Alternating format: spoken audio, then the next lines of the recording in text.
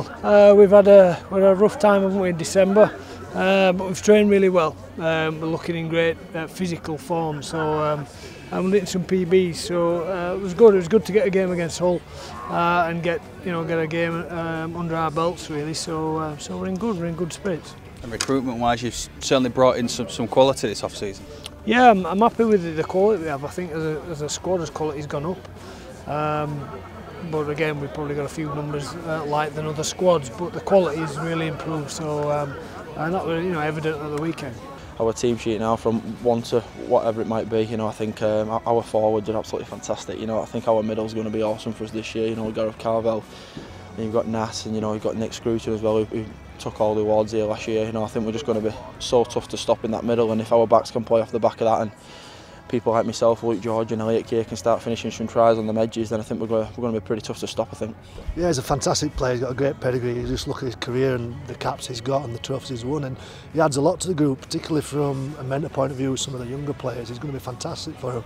And plus, he's a big human being, and he takes some stopping when he's got a roll on. So, from my point of view as a hooker, it's going to be nice playing off the back of it.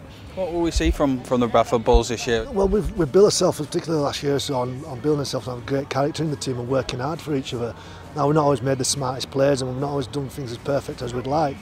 But what we want to do this year is put a finishing touch to that sort of character that we've got, that hard work that we put in week in, week out, and put a finished product to it by scoring some good tries and being a little bit better defensively. It's kind of a different stress now, you're not running those no more, you're getting up for the games and you want to play good, get the points for the team, and hopefully we can do that this season. We're all very confident we can get in the top 8. For yourself, talk us through your hopes and kind of aspirations for 2014. What position are you fancying playing for the Bulls? And I guess it's going to be a battle to kind of establish that and keep hold of that on a weekly basis. Yeah, I see myself as an halfback, but I'm happy to fit in wherever the team need me. But like you say, you've got to train hard and play good for stay in the side. If you're not playing well, you're not going to be in the side. So I've just got to concentrate on my game and make sure I'm playing well weekly. The young lads who showed promise at the end of last year, now a year older, got a little bit more experience, and they're developing. So although we are still a young squad, they'll be the major gains for us, I think, this year. That they can play where they could probably get 5 or 6 games, and then they'll have a rest. They can probably do a bit more. So that's the evolution of the team is getting better. That we've got more consistency of physical Super League players now, where we were testing people last year.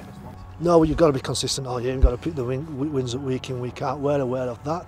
The new system is an interesting concept, particularly when you go to 2015. But from a Bulls point of view, it's not something we've talked about. We're looking at making an 8. We're looking at being positive in our game this year and not worrying about what's going on below.